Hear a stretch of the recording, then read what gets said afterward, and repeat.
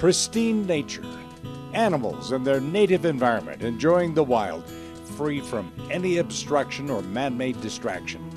This is what wilderness is meant to be. The only thing you may not realize is that this land is actually reclaimed acreage from oil and coal mining.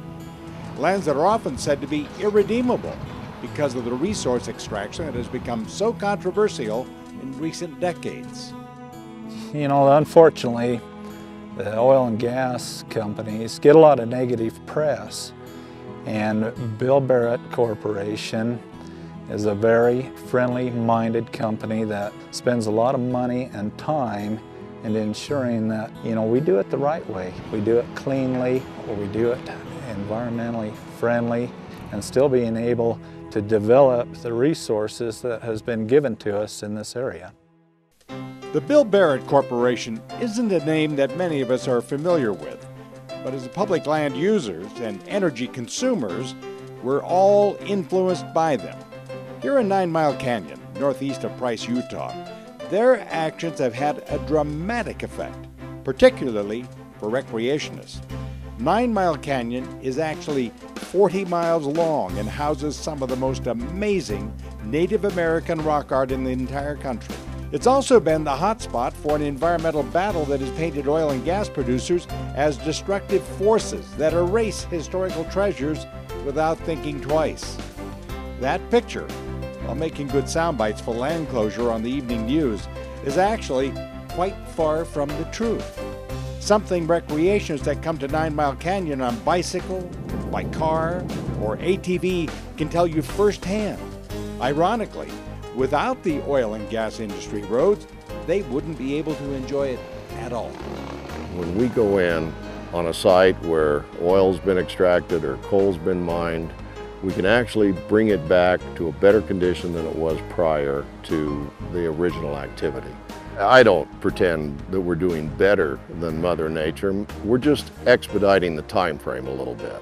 Given 150 years, Mother Nature would probably replicate what we do in 3 or 4 years.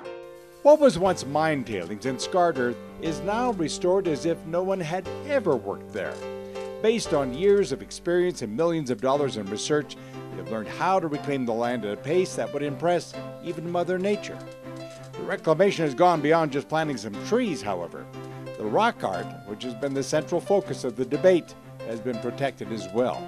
Okay, right here we're at the famous Great Hunt panel, and the main road ran right close to the panel, and BBC spent a substantial amount of money to relocate the road and get it away from the panel. We've spent approximately $5 million on improving the roads within the 9 Mile Canyon area.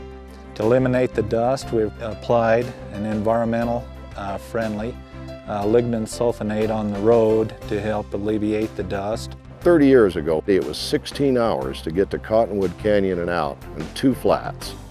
You and I did it yesterday in a couple of hours. The roads are vastly improved. The progress in 9 Mile has had a major impact for the recreating community. Roads that were impassable now allow ATVs to explore and cyclists to access lands unreachable just a few years ago. Reclamation has shown how even heavily used areas can be restored in a few years, as opposed to what some experts claimed would take centuries. Improved roads have led to full recreation parks that have also been funded by royalties and severance taxes from oil and gas. No one wants to see our Western heritage destroyed, but few have gone to such lengths to preserve it. There are many of us who enjoy public lands in many different ways, and if used responsibly and left in a natural state after we've left, there should be little reason for discord. That's the goal of these reclamation projects, to show the utmost respect for the land while using it at the same time. A lot of people depend on natural gas for jobs. Even if you're not employed within the oil and gas sector, somehow, some way, that money that's being generated off of oil and gas is going to come back into the economy. If you hadn't lived or been there, you can't appreciate what a phenomenal And I mean that, a phenomenal improvement we have at 9 Mile today. Believe it or not, it's a direct result of energy development. From the trailhead, I'm Don Dunwell.